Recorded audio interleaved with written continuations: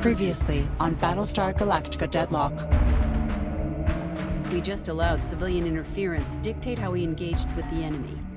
Even in a training scenario, that is unacceptable. I mean, we weren't really in any danger, were we? This is a Battlestar. We barely had to show up. Good news. Earlier today, the Wild Weasel completed its milk run. The Ghost Fleet offensive is now 100% active and taking the fight to the Cylons in their home territory. Colonial ship, this is Umbra Actual. We have weapons lock. Send confirmation codes. You have 10 seconds to comply. I thought she was dead. Isn't she supposed to be dead? She's already been written out of the history books. Who better to hide an entire fleet under her wing? Atropos has known your every step before you made them. Your homes burn while you stumble out here.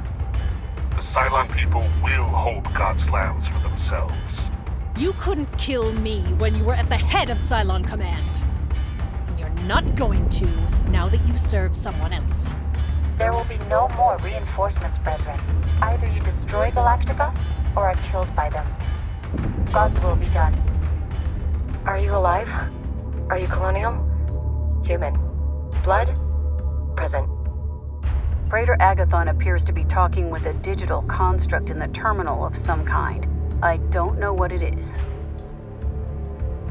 That's her sister.